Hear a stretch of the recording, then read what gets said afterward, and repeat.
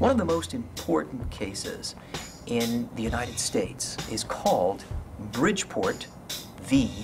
Dimension Films. Now, the original George Clinton Funkadelic song was "Get Off Your Ass and Jam." If you're familiar with "Get Off Your Ass and Jam," it's the opening riff to the song, so it's obviously that thing that cues you to what's coming next. So essentially what we just heard is this. 3 notes on the guitar.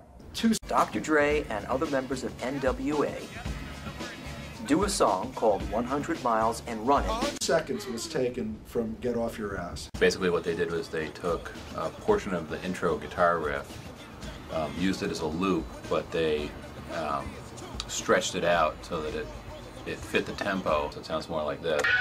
Right. So now if you listen, you hear it in the background, it almost sounds like a siren.